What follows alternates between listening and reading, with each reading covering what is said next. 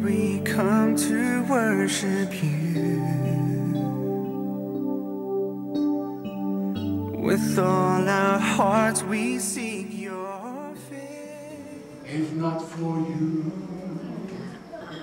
what am I living for? Lord, if not for you, what am I living for, Lord, if not for you? Jesus, Son of God, I'm living for. If God says do it, I do it. There's an anointing in this place, man. Maybe I'm just saying to myself, but then God's going to bless me to this morning, so I'm ready for it, man. It says, for God giveth to a man that is good in his sight. He gives wisdom, knowledge, and joy. Listen here. But to the sinner, he giveth travail, to gather and to heap up, that he may give it to him that is good before God. Ah!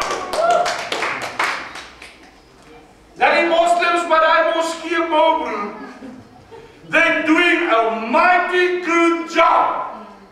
One of these days I'm going to preach in it, man. If they can sing I say Rebre Sabachandre Kitrabaha. Come on, somebody! You see, I see the different than the other guys see. I see all these rugby stadiums they're building. I love it! Open air! When we're somewhere in a rugby stadium or big stadium with a lot of people, I tell my lady, I just want it just for 5 minutes.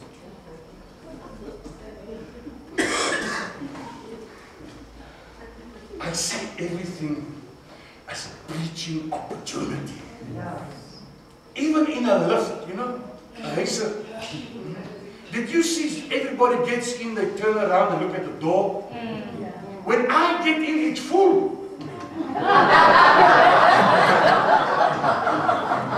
I look at them. It's an instant congregation. You never even thought about it.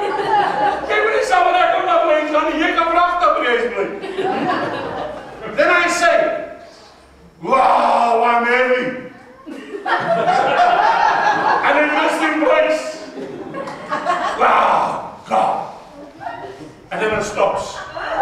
And then somebody comes out and it says, I say, if this thing breaks, wow, praise God, I'll be with Jesus. And then somebody comes out and says, are you a child of God? I say, yes, I am. Please pray for me. I pray for you. It's an instant congregation. You've missed it again, baby. Come on. So unto the sinner he gives travail, to gather and to heap. To heap. Do you understand the principle of heaping?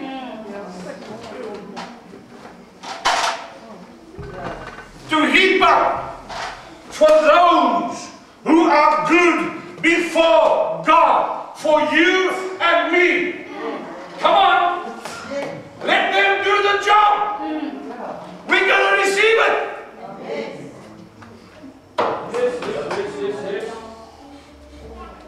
Ek sal graag julle wil sien by 'n lotto masjien. I'm sure you're going to say, hey, just like donkey. You must see me. I said, yes, yes. But that's me. I see you guys. Just like this, go. Out there in the world, every lost person is busy gathering and busy heaping up the wealth for the righteous man and righteous woman.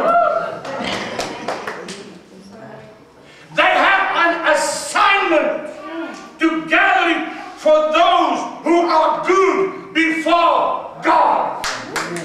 Proverbs chapter 20 verse 22. Yes, like I got so excited. A good man leaves an inheritance to his children's children, but the wealth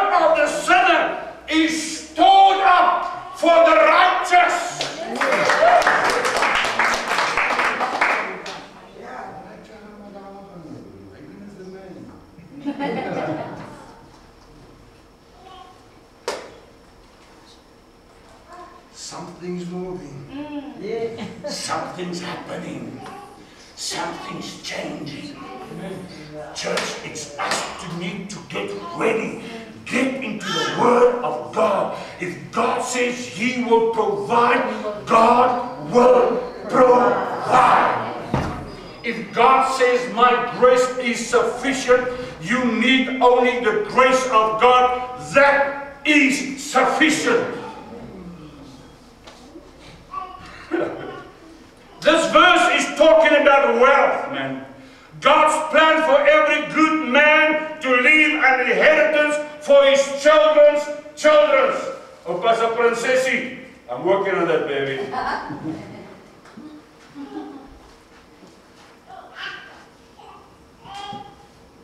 My children struggled a lot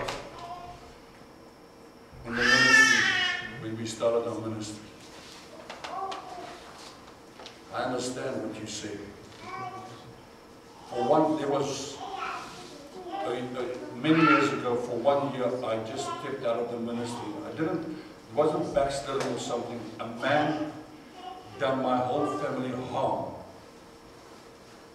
Terribly harm. Lost everything. Everything. And I decided I'm going to kill him. Because I know how to do it. I was trained to do it. I can't do it. So I had the wrong attitude. And I realized I cannot minister the wrong spirit. Because spirit can be transferred. You never let the person that is in lack pray for you. You never allow a critic person that criticizes you pray for you. Watch out who lays hands on you. I'm serious, guys. Pas op vir hierdie bevrydingsbedienings. Mostly women do it. And then their husbands are not even saved. Die Here weet, jy nie jou man kan vrykry nie, hoe kan jy iemand anders vrykry? The Bible says, if the Son has set you free indeed. No human being can set you free except Jesus Christ. Amen. Mense hart op bron vir berading. Dan kry hulle bedrading en dan diffuse. And you don't know what happened. Watch out. Get to the Word of God.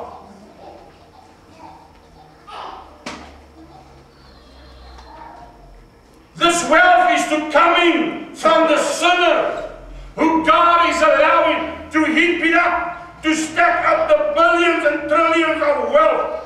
This is good. Even the wealth that is hidden, the offshore wealth. It's scripture. Isaiah 45 verse 3 says, Isaiah 45 verse 3, and I will give thee the treasures of darkness, the hidden riches of secret places, that thou may know that I, the Lord, which called thee by thy name, am the God of Israel. God knows where every yen is. God knows where every pound is. God knows where every dollar is. God knows where every rand is. For you and me, you don't worry about where it's going to come from. You come in line with the Word of God. I'm trying to behave myself, but sometimes I miss it, man. Wow, that's my God. That's the Jesus I minister. That's the one who saved me. When people wrote me off, he never done it.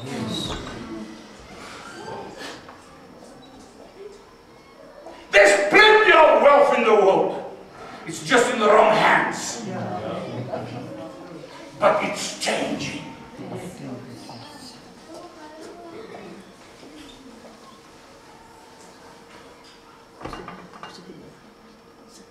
It's changing.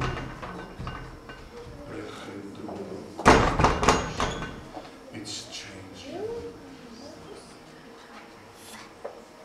It's changing. It's changing. God is speaking to people right now. I sense it in my spirit. I pick it up in my spirit right now. You are so sick and you are so tired. You can't handle it anymore. And during this week, even this week, the past week, you said, God, I can't go on like this. And God heard your cry out. God heard everything you cried for. Listen, my dear brother, my dear sister, something is happening. But we need to get into the Word of God. We need to start trusting God, man. We need to take this Word of God and really become serious about it.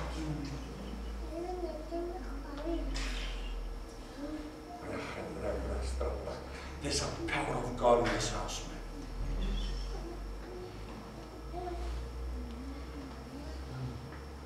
I sense a change. There's a shifting in this house.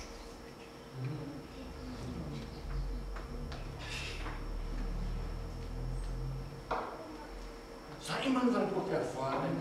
Iemand dat dit weet so 3-4. Jy sit en dan voel die shifting maar. Papa, jy gaan net op die grond sit.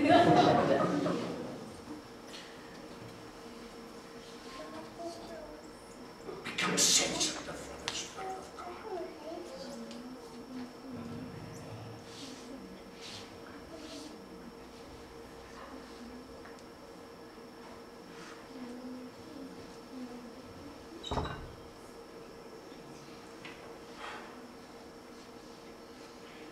Hier sit 'n man en vrou, ouers hier. Nee, ek het verkeerd gesê. Hier sit iemand hier. Kan of 'n man of 'n vrou wees, of man en vrou saam. Hier sit iemand hier. En daar is verbittering tussen jy en jou kinders, met jou kinders gehelp het, en hulle het 'n belofte gemaak, en is al 'n paar jaar dat hulle het verbreek het, en jy is amper soos verbitterd.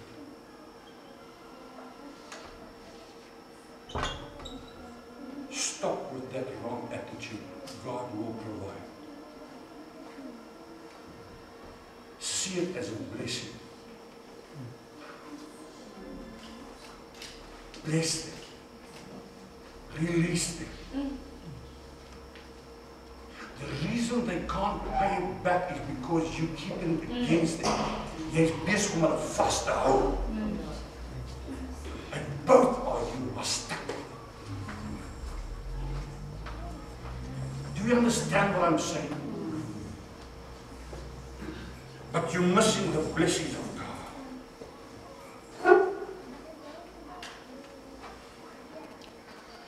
Proverbs 19 verse 17 said, He that hath pity upon the poor lendeth unto the Lord. And that which he hath given will he pay him again. He that hath pity upon the poor lendeth unto the Lord. If you borrow money from me, I lend you the money. Then I set the terms. You're going to pay me back so much. I want so much back every month. This period of time, this is the interest.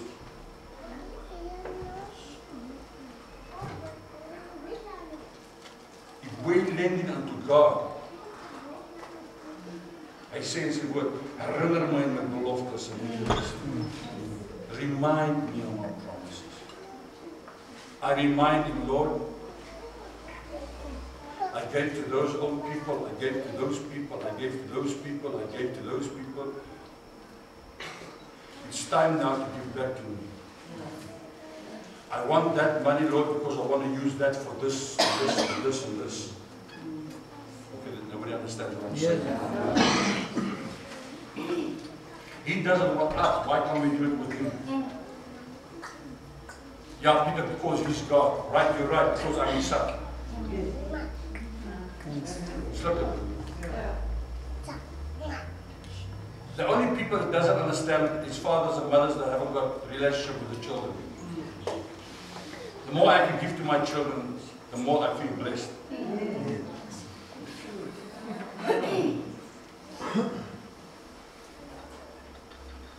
I borrow many times, I borrow money to my children.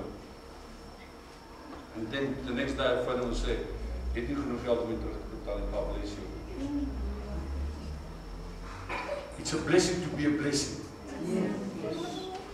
I love giving. That's why I'll always have. I've not yet experienced the 30 and the 60 and the 100%, but I'm on my way to the 100% blessing. But I keep to see it that I've got enough seed in the ground.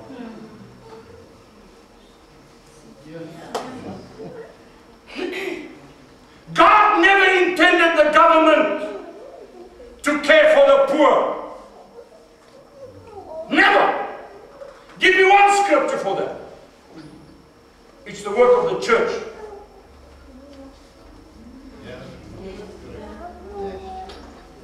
We blame the government. Stop blaming the government. It's not the government, it's the church. Because when we give to the poor, we lend to God.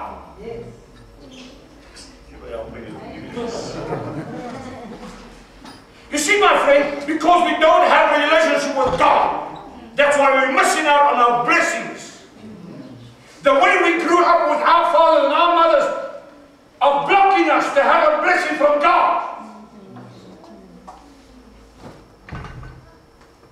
My mother and father made mistakes, a lot of mistakes.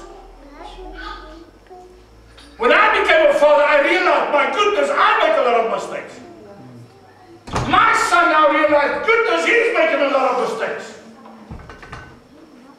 So stop running around with the mistakes your father and mother did. You are losing out on the blessings of God. Get rid of that baggage, man. My ex-husband. Flip your ex-husband and start trusting God.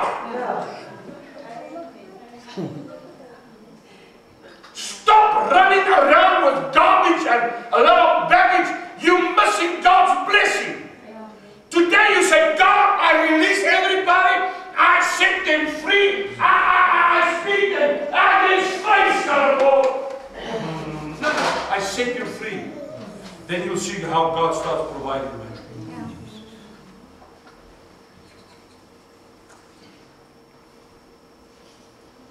Exodus chapter 15 verse 2.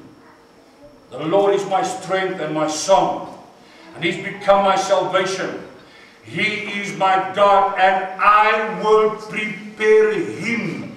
I will prepare Him an habitation, my Father's God, and I will exalt Him. It's time for you and me to prepare Him a habitation. Listen here, in the desert, they could only use the wealth to build Him a tabernacle or a temple. It cost finances in the desert to erect a temple and build a tabernacle. Now the book of Acts says, God no longer lives in a temple built by hands. But do you not know that we are a temple of the Holy Spirit? So the same finances that went into the temple in the desert is the same finances that needs to come to the temple.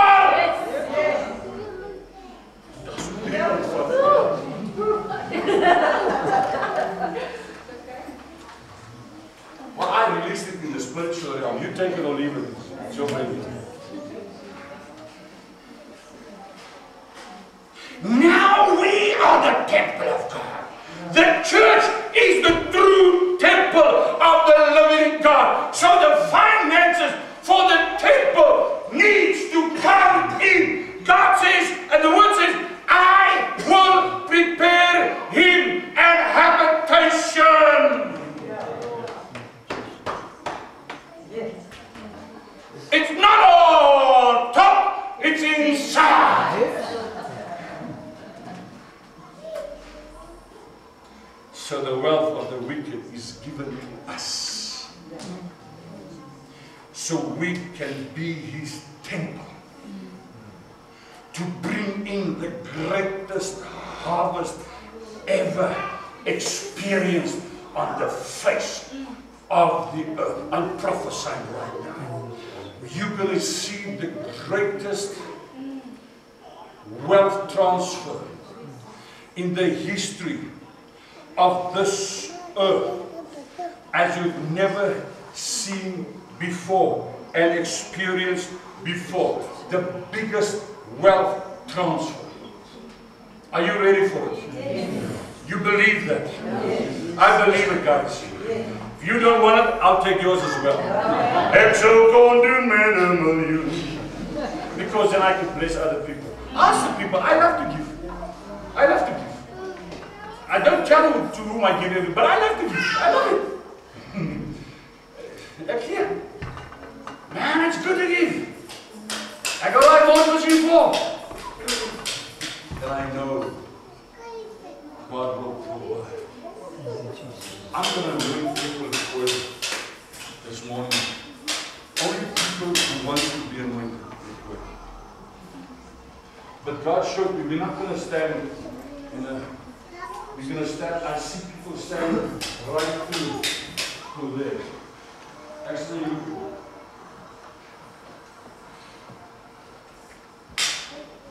I see my spirit people are going to be whacked down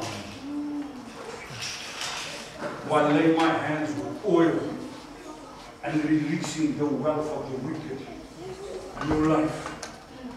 Releasing and manifesting the wealth transfer, the greatest you've experienced in your life.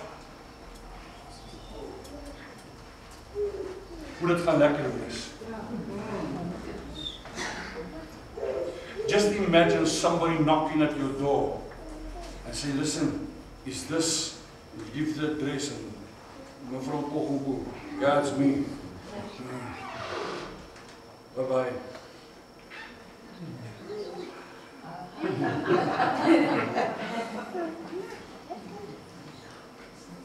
Has anybody experienced something like this already? I have. If you don't know, I have. That's why I can speak about it. A drunk man in Groblersdal. A drunk man. He stopped his bakkie 3 blocks away from us. He thought it was our house. Johan, do you remember Johan? And he walked to our garden gate.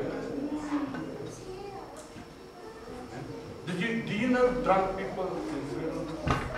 When they scratch their nose, they start here.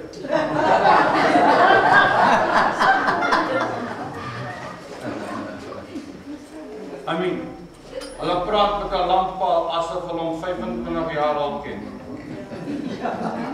Did you see? On his way.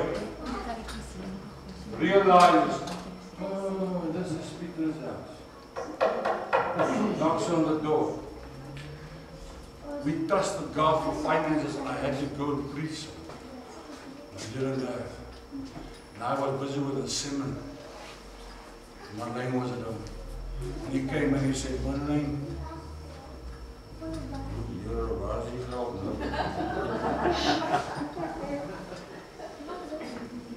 Marlene, well,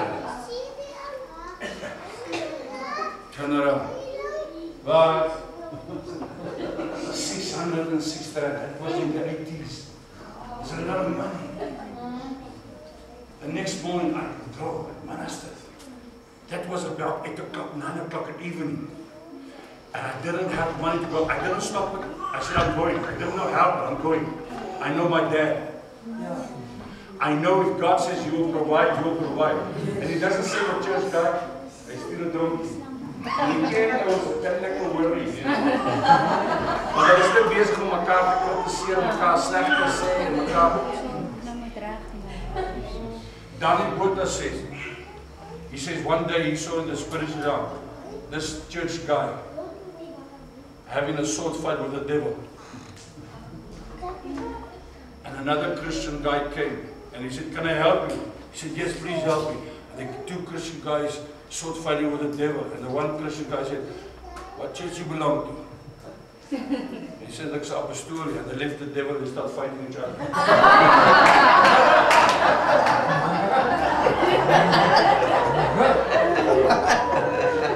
That's why the church is losing out big time. We're busy with the wrong things. But something's changing. God is raising up a generation of men and women. God's not going to give any more knowledge of the Word. He's going to start giving revelation knowledge of the Word. The devil has also have knowledge of the Word, but the devil doesn't have revelation knowledge of the Word. This what God is promising is not knowledge, it's revelation knowledge of the Word of God. That's why some people will say, "I kan nie wees nie, dit gaan nie vir jou werk, but it's going to work for me." If you believe it, it's going to work for you. If you're going to take it by faith, it's going to work for you.